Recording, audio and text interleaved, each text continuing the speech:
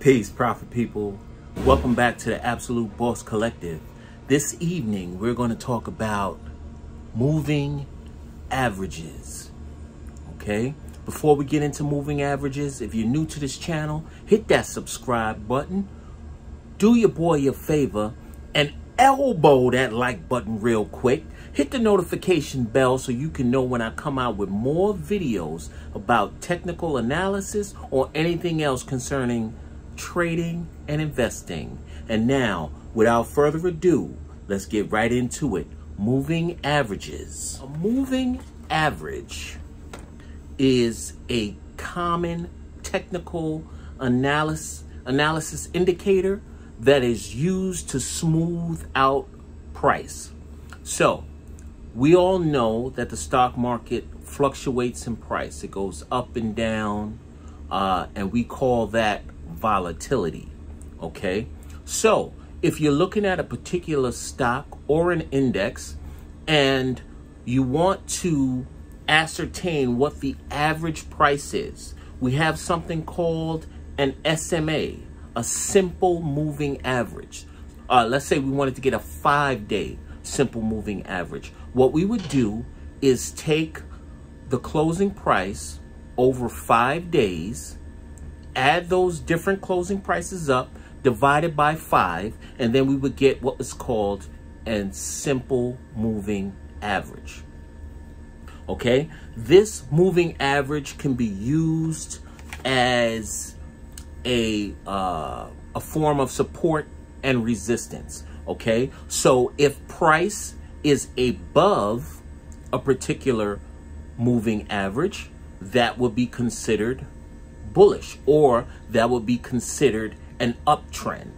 If price is under a particular moving average, that will be considered bearish or a downtrend, depending on what you're doing. If you are a day trader, for instance, you would be paying close attention to 5-day moving average, an 8-day moving average, and a 13-day moving average. Those would react to price fast enough for a day trader to make a decision on whether he wanted to go long or short.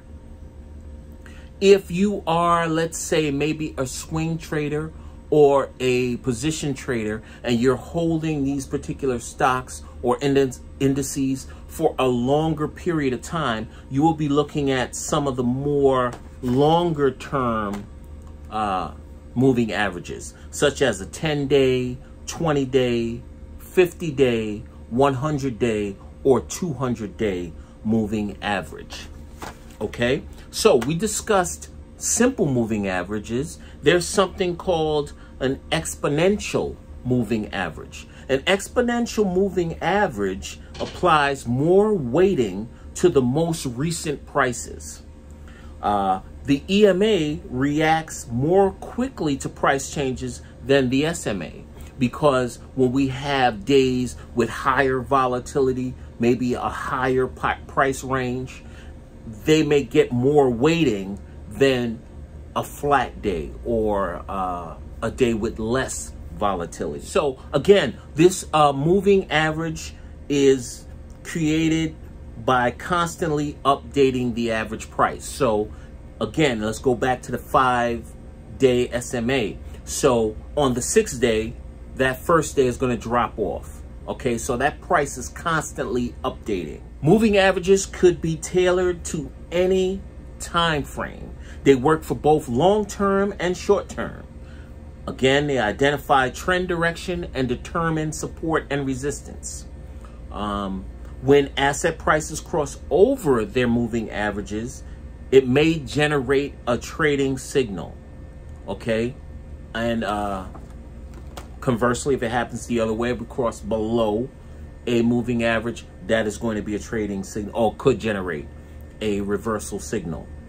These moving averages also form the basis for other technical indicators, such as MACD, which is moving average convergence divergence. If you want to know what MACD is, return of the Mac. If you want to know what that means, leave it in the comments below and I'll get back at you with that. Okay, the direction of the moving average gives idea of which way price is moving. Angled up, price is moving up. Angled down, price is moving down. A moving average with a shorter time frame will react much quicker to price changes. A 20-day moving average will provide more reversal signals than, let's say, a 200-day moving average. So a moving average crossover is, you know, one of the things that I may look at is I may look at the 5-day moving average crossing above or below the 18-day or the 13-day. That will give me a signal of things that are coming up and allow me to make a decision on what I want to do, because I primarily day trade. Moving averages are not a predictive indicator. They're just an indicator. A lot of times these indicators can be paired up with other things. No one indicator is law, okay? Now, a moving average, sometimes the market tends to respect them.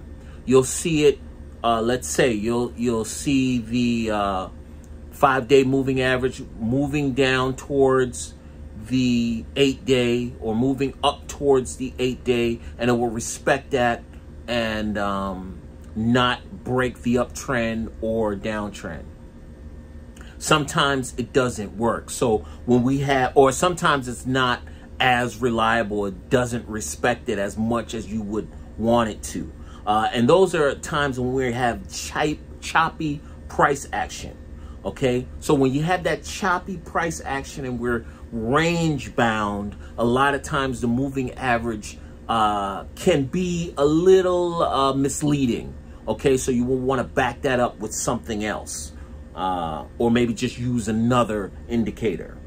But a moving average will work very strong in a trending condition. Okay, if we're trending up or trending down, then those moving averages tend to be more respected by the market. Okay, if you have any other questions about moving averages or any other indicators that you may hear about out there, leave it in the comments below, and we'll see if I can get a video out pertaining to that. Study those moving averages. Plot your course. Get this money. That's what we're about here at the Absolute Boss Collective. So this is Absolute signing off.